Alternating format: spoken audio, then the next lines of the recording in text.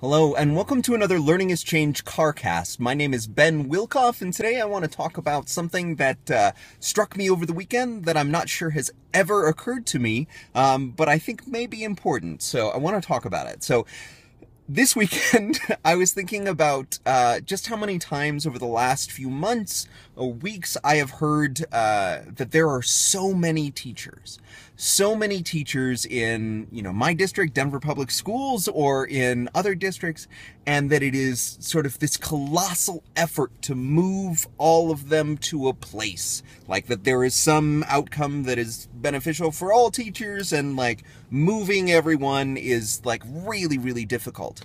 And it's sort of a mentality that I've heard a lot, and this weekend, it occurred to me that we're maybe thinking about it entirely wrong.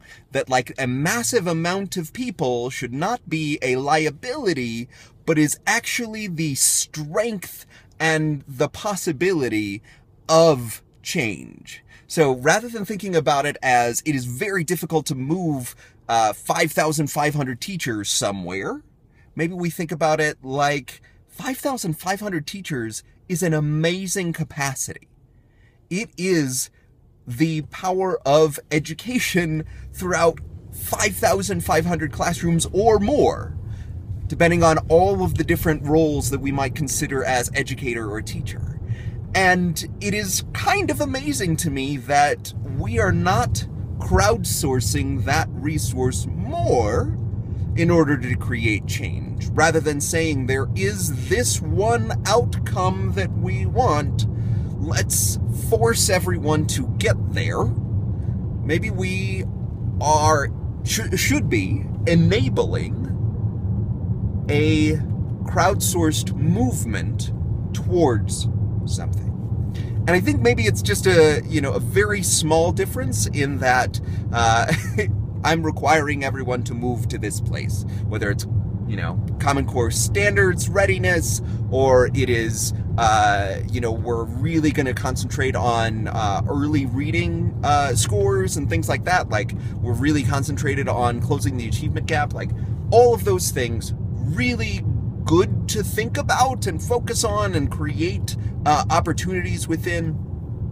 But rather than saying everyone has to get to here, if we could instead break down all of the tasks and actually, rather than having sort of that individual accountability being the sort of mecca of everything that we're trying to do, can we say we're actually trying to crowdsource the best ways of doing this and leverage 5,500 people. And I'm just thinking about the teachers in Denver Public Schools. That's like a lot of people, right? So if you are able to say, we want the best practices from these 5,500 people, and giving people resources in order to capture them, talk about them, time to talk about them, like that is the movement in saying, you guys are all experts in teaching.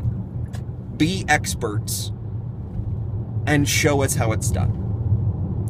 And those of you who do not feel like experts, capture it anyway, and we get to have these coaching conversations, or we get to have collaborative conversations. Like, everything is then possible by saying, let's set up a challenge for all of us. And we are going to, rather than disseminate out, and I think this is probably the difference, right? Like saying, from a central location, we have the answers, everyone needs to get to this answer. Rather than doing that, we say, we don't have the answers, we have really worked hard on identifying a problem. Can you help us solve it? Can we crowdsource from your classrooms, from your experiences? Can we do that? And I don't know, think about the ways in which we are approaching these problems. So I guess that's what I want to say today, is can we start thinking about the massive amount of educators in our lives, in our districts, in our schools, as the most valuable asset that we have to solve problems, rather than the liability that we sometimes think about them as. And maybe it's only just occurring to me recently and it's occurred to everyone else out there, but the way in which we talk about teachers and teaching, it seems like teachers are a liability, and I don't want to think like that because I don't feel that as a reality. So if you want to think through this problem, how do we make crowdsourcing solutions to our problems out of this massive amount of educators? If you want to think about that, leave a comment below on YouTube or on Google+, and I guess share the idea, right? Share the idea with others. Thank you so much for taking part in Learning is Change, and I hope wherever you are have an amazing day.